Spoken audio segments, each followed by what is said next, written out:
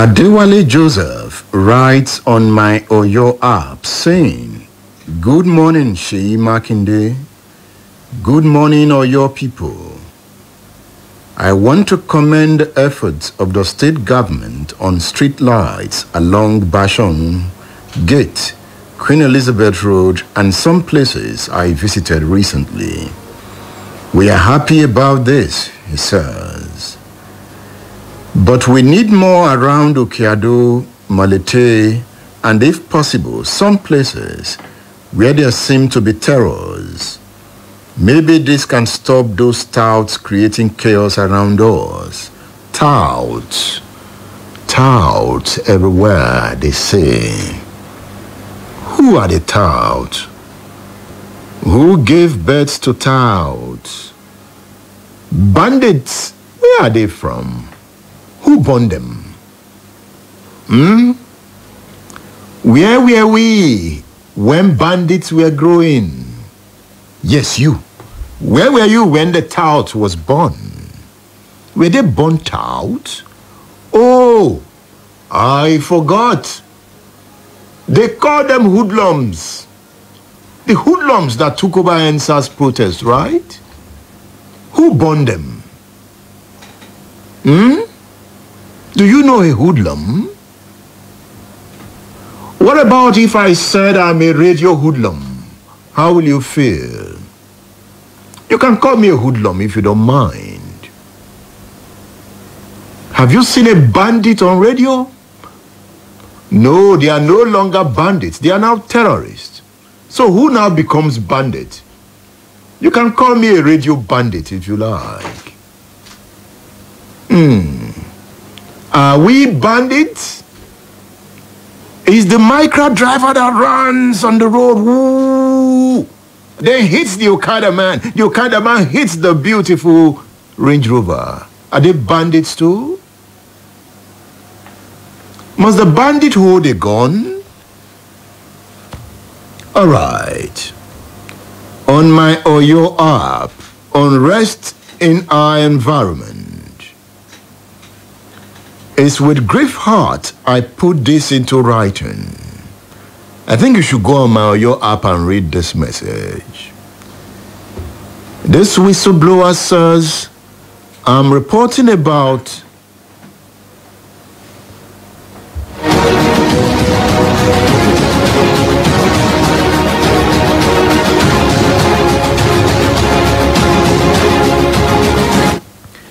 Yes, this whistleblower says I'm reporting about Shagbe Express Road off Ojo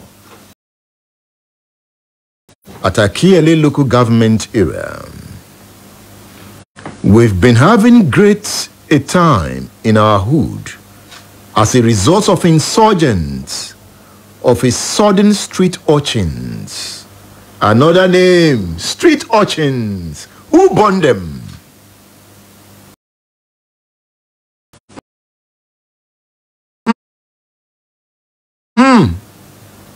Urchins here, bandits there, hoodlums here, touts there, terrorists everywhere. Name them. Who born them? The writer says they sell Indian hymns, rape, engage in street fights like we are in deadly zone. Is it not a deadly zone? I'm one of the legitimate tenants in this neighborhood, and I've been there for virtually 5 years. But my last 7 months in that environment has been a scary one. Perhaps you've not seen anything yet. You still want to continue to stay there? He says, I will use this medium to plead with Governor Sheyi Makinde to help us act on this write-up forthwith. He complains about street urchins that they are taking over. I got another message on my Facebook wall. The messenger says that they come at night, about 50, 100 young persons at night. So they rob the streets. From the junction to the end, they take their time.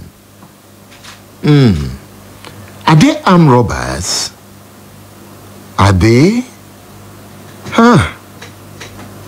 What do we call them? Professor Osisi Omanwole, sir, is a professor of political science. He was at the book presentation of Tony Falola's latest work, Understanding Modern Nigeria. He has something to say about hoodlums.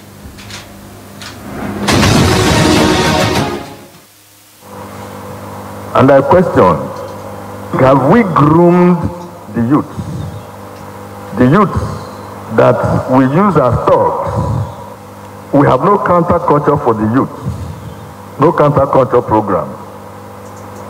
We call them lazy elements. And we call them hoodlums. These are our youth, we call them hoodlums. They say in Africa, our ancestors taught us that if a man calls his wife a basket, then the neighbors will use the basket to carry rubbish. So if we call our youth hoodlums,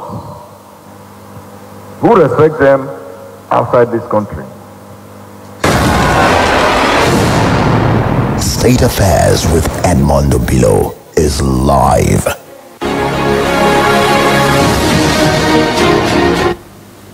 I forgot. They are also Yahoo boys. And they are Malians. Can you remember another name we call them? Help me if you can. 080915 51055. Abdulsalam Musbaudeen from Coca-Cola is not speaking from Coca-Cola this morning.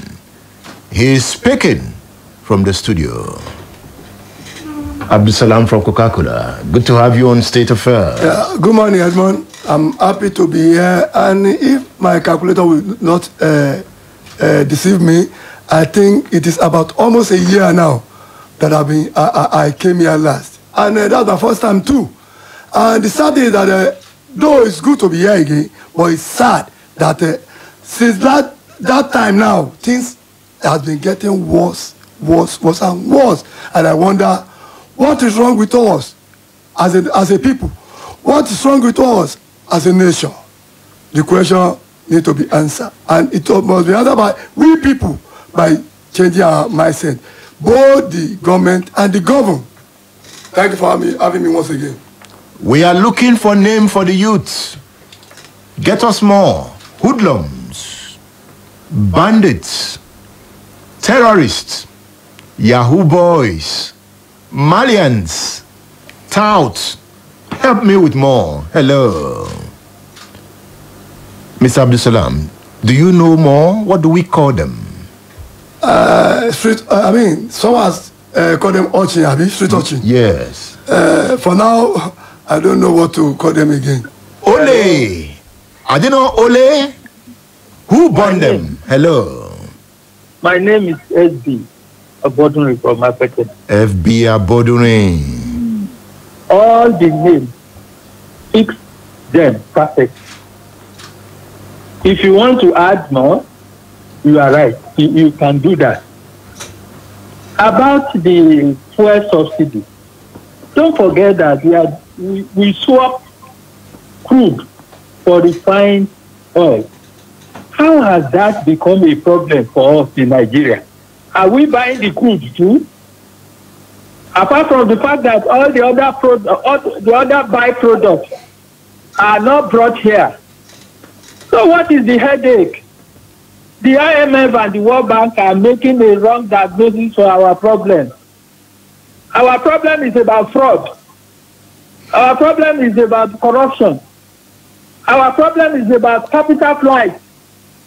No matter how much we inject into the economy, once it is not allowed to stay here, the same thing will happen. Subsidy has been removed in the past, and it has not produced any desirable effect. Who told you that this one will do something strange? Thank you, Edmund. Abdulsalam, subsidy must be mysterious. Do you understand it? I think I don't understand, because when this government is coming in, he said there's nothing like subsidy. Then they came with another word, under recovery. And I'm convinced. What's the meaning of under recovery again? That I think they claim that the landing cost is 177 naira. That the first time they proposed to take it to 180, and we resisted. And I think I don't know why they like to suffer us, because who are they? The politicians. Where are they from? They are one of us. They are the people we elected to, take care of our common patrimony. But instead of doing that one, they use it, I think, against us. And that's the sad part of it. Should we blame their mothers that born them? We should blame the parents and the government. You know one thing? This Ulam, let me go back to the majority of this Ulam. They are not supposed. They don't. I don't think they should have been those names we call them.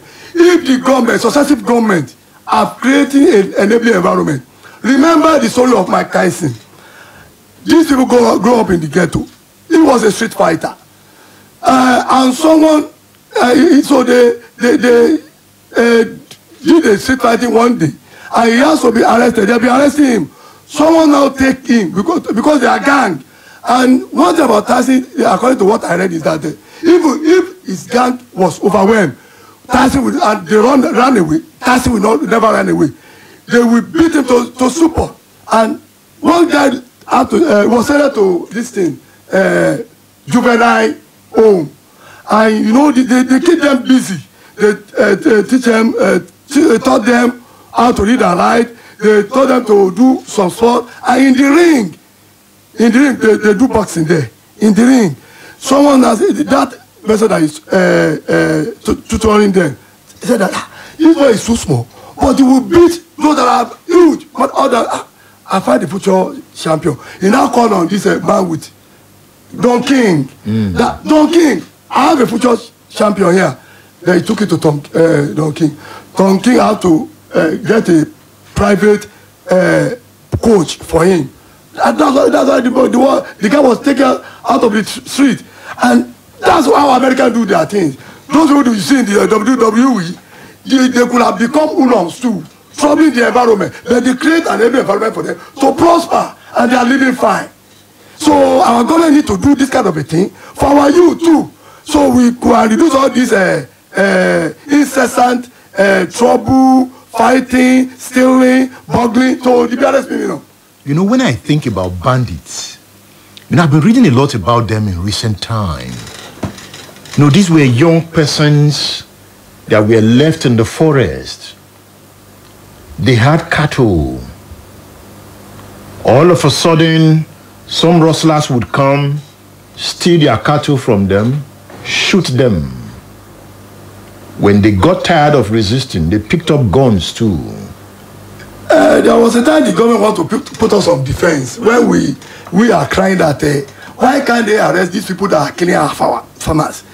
They went as far as Libya. The people when the Gaddafi things is over, they went as far as they are not Nigerian. They came from Syria. No, and I ask, if as a president or as a government, some foreigners come. For not forget the tribe they have related with. There's someone who comes from a foreign land and is killing your own citizen, and you let it all. You don't do anything at all up to this moment. I don't think. I think we have gone beyond that. Coming from Libya, they are telling us now they are Fulanis in Nigeria. The governor of Katsina has told us that. Even Ahmad Gumi has told us they are Fulani, Nigerian Fulani. They've been left in the bush. El-Rufai says they don't even know how to worship. They don't know Islam. They have no education. They were just in their own world in the bush. How did we allow them to live in the bush? That's the question. Forget about what they are. They are just trying to put up some films, excuses and defense. They are not serious. They are not ready to tackle this thing. They are bombing them now. They are bombing them now. Let's see what will happen. Look. Proscription order. Military to unleash to Kano warplanes on bandits. Thank God they are about to start there now. No, they've been bombing them before now, but now we are butting some new Tucanos. I understand. And that's what we've been saying. That Mr. President should, declare them as terrorists, which he brings them to do. But thank God, I don't know who, there's a federal prosecutor that took the matter to court. Yes. So federal government sent him to court. So thank God they are coming up. So let's see what we have. I pray that they deal with them in the name they understand. Nothing will change, says Gumi. Nothing will change. That man, see, I don't know. That man should be arrested long ago. Why? See, I don't. Let me tell you the truth. Many people have seen this too. The federal government, they are dying on this matter because Gumi is being escorted to this bandit for negotiation. For months ago, he will lead with the escort of DSS, army, and what have you. Who gave him the backing of DSS and the army? To negotiate. To negotiate. Yeah. Has been negotiating to favor Nigeria or those kidnapped or to favor the bandit. Didn't the federal government negotiate with militants? He said some time ago, and I think that that they should not declare them terrorists. Now he said because they are now declared them terrorists, things will get worse. What is he telling us? So maybe it's one of them. Gumi is one of them. Just like that? It's one of them. Why is he? What kind of affront is the Gimu to be chasing Nigeria that when the government declare these people terrorists, this will be worse. But are you even looking at how they become terrorists? Because I can say everybody's getting angry. You know, what I just made some a kind of scenario now in civilized countries or in a civilized crime. When you create an environment for people to grow, to show their talent or what they are made of, we have less of criminality. In America, they are criminals, but it will be minute. So how many of these bandits are you going to kill? It is the successive government, not this government. Or it's only that this government have made matters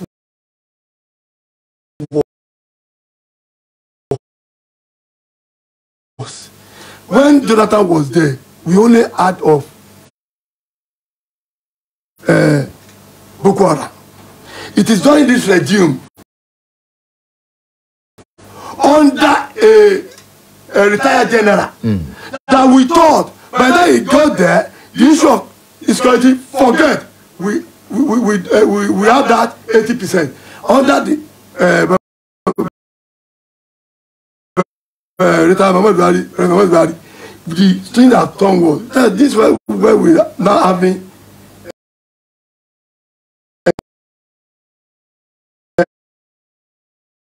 bandits, and these are not bandits. It is the Boko Haram that changed the strategy. Not to get at us. So, but the government, they are not getting the intelligence right. They are not getting it right. Where are you getting your intelligence from? Well, we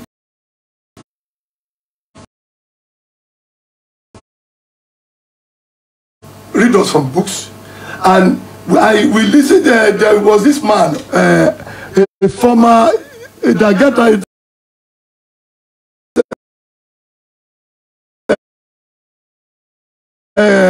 interview on channel sometimes ago. The military officer? I think he's a retired military officer. Yeah. So those people listen to them. He said that he gave them advice, but they didn't take to it. So what else do you want people like us to do? They call us bloody civilians. Bloody civilians? Yeah. Do they still call us that? How many of your clients are they listening to? Olutunji Timothy.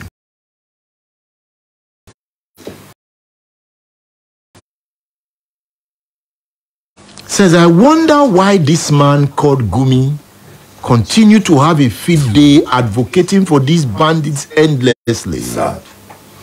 Whereas the security agency are looking for a more powerful IPOB spokesman. And then anyone suspected to have anything to do with IPOB. I recall the young lady arrested on the ground that she had a relationship with a suspected IPOB member. Gumi. You know I like Gumi. Why? I just like him. I can't understand. Why do you say you like such a person? I am taking him seriously. Whenever he speaks, I copy it and listen carefully. I don't take him for granted. I'm analyzing good. And whatever he said, or he says, makes sense to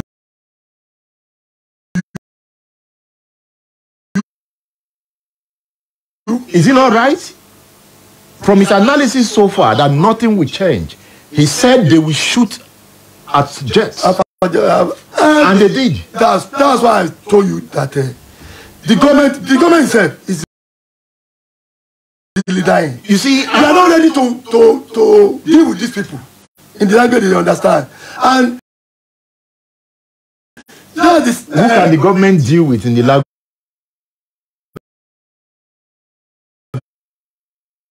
they understand? But I think they've done that to Igbo and now they Kanu. Kanu is not the. They didn't arrest Kanu here. Is it, by arresting Kanu, you feel they are dealt with Kanu? When they were as far as Kanu has gone beyond arrest. There is what you call the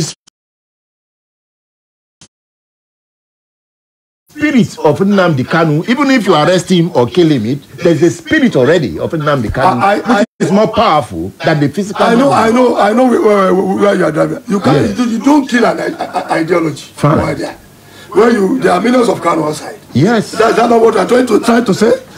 But let me tell you, unless and until this government is ready to, do the needful, drop his ethnic card, that's when all these our problems can be reduced to the prime minimum. See, what as let's weigh our options. Who is threatening Nigeria as a country? Is it Igbo? Is it Namkanu? Is it the bandit or the Boko Haram? Then see the kind of all of them not threatening Nigeria. But see the kind of power they unleash on Igbo and Kanu. They went as far as Kenya to arrest, to bring in Kanu. And the Boko Haram and the bandit, they are here. They are operating here. And to me, I don't see.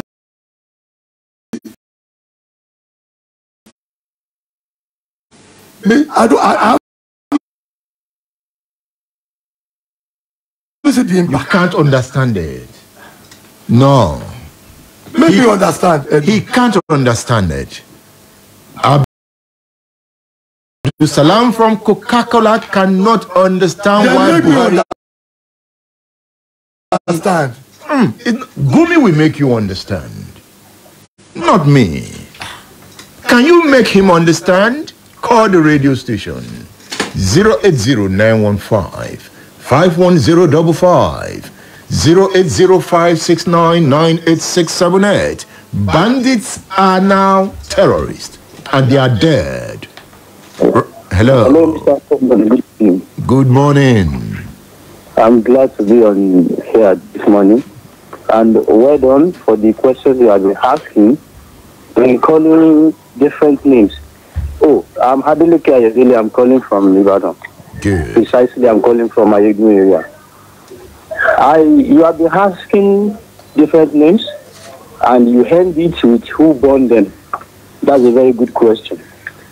What you are asking is how do we have these people in the society? And over time, we have been having backward economy. We have been having leaders without vision for the future. We have been having corrupt leaders. So, in a stage where we don't have leaders who have plans for the future, Then when at a point in time we begin to fight ourselves, we begin to fight one another. And let's look at it. What is the effect of a battered economy? You make people to make lives of the people to depend on a lot of money. For example, number one, to feed oneself in a battered economy will become a problem, like the removal of subsidy. Subsidy has been claimed to be removed for many years over time. And what we have is the increase in the price of the petroleum product. Then people struggle to survive for daily living. And what happens to that? You make families become scattered family. For example, a father who is not responsible again, or both parents who are not responsible. And we find ourselves in a country whereby the government will be having a plan to take care of your children for you. Imagine in 2015, I think 2016 precisely, when the government said they wanted to embark on school feeding. I posted something on that how should the government be planning how to take care of the children of parents? Is it to empower the parents to take care of children that would be good? Look at what they are saying now, taking away subsidy. Imagine the calculation you have done. Then they are now planning to take care of transportation for people instead of empowering the young people, empowering the citizens. So when we look at this situation, we can say that it also reflects in the lives of everyone, professionals. Let me not say we are all criminals. Let me not say that. Because if you look at doctors, medical practitioners in private hospitals, teachers who engage in examination malpractice, if you can do the research, you will know each profession has their own crime.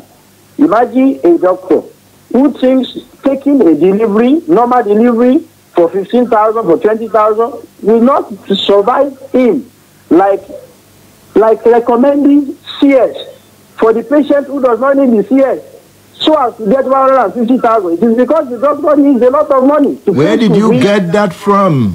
I am telling you what I personally experienced, Mr. Edmund, and I know that it happens. It happens a lot. And if I say there is examination malpractice in almost schools, I can give you valid data. Thank you. And I can give you that means all the different professions are becoming criminals.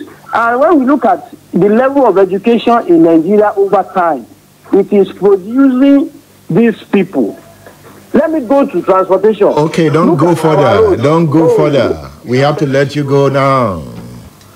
Abu Kasimu says if the bandits are caught terrorists, they deserve it. Gumi ought to have been arrested by now with his utterances. Why? Why do you want to arrest Gumi? Ahmad Gumi? Edmund. If you arrested Gumi, Edmund, who will tell us what the bandits are thinking? Edmund. The saying, the comment out there on Gumi is this. Let's assume the role Gumi was playing now, and the kind of utterance that is coming from Gumi is from a Southerner. I don't want just What Southerner. has Gumi said that Edmund Obilo has not said on this radio? That we should not label them terrorists. Yes, I have said that.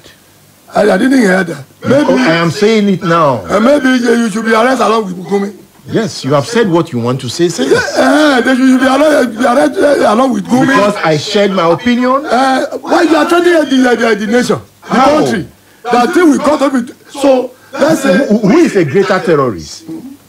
The senator who steals 1 billion meant for the innovation of hospital. Why do you follow him and celebrate him? We are not talking about the senators now. We are equating the effect of their action.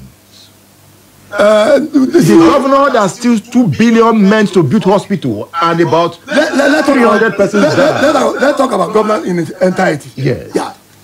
The question that will follow from me is, we are calling some most of our kids Uloms. Then the question is, who made them Uloms? Yes. The parent and the government. Good. Yeah. The parents, they left their So children. who is the greatest, the hoodlum or the maker of hoodlum? The maker of the hoodlums. So why are you not angry with the makers? We are not debating on their issue now. They are part of it. Because the causative effect, don't run away from it. That's the point I've been making. Okay. I said, who born them? Okay, it is the parents now. Even the parents are being empowered. Have an issue. But if the government are creating a successive government to have created an environment for people to thrive, things like this wouldn't have happened. Remember, some people we left their wife and their newly born child in the hospital because they can't pay the bill. Is that not terrorism? See, it's terrorism, but it's something. Because I see a lot of people angry with the poor boys on the street. I'm not supporting their actions. Get me clear. I understand. You see, in fact, I have a package. I have an offer for the bandits that they cannot reject. I'm looking for Gumi. I think Gumi should take me to the bandits. I have an offer for them that they cannot reject. Mr. President, if you are listening to me, give me access to the bandit. I will make them an offer they cannot reject. I have designed it. They will accept it. And there will be peace. I pray that you are successful on this journey. All right. We'll be back after this break. Abdulsalam Musbaudeen for Coca-Cola is on State Affairs. State Affairs with Edmund Obilo is live. Splash FM 105.5. This is a blockbuster. You don't want to miss the biggest and mother of all. This one is Bindiga. Which movie are you hyping like this? This is not a movie. It is Food Cup Black Friday Bindiga sale. Oil 4.5 liters at 5,999 naira 99 kobo. Sunlight 2 kg 999 naira 99 kobo. Buy Binato blender with grinder BLG 452. Get a carton of Indomie 70 gram free. Buy dining table 5-seater. Get a microwave oven free. Buy Binato fan 1660. Get a carton of Indomie 70 gram free. Visit any food court store in Ibadan to get this and many more Bindiga savings. Or visit www.foodco.com.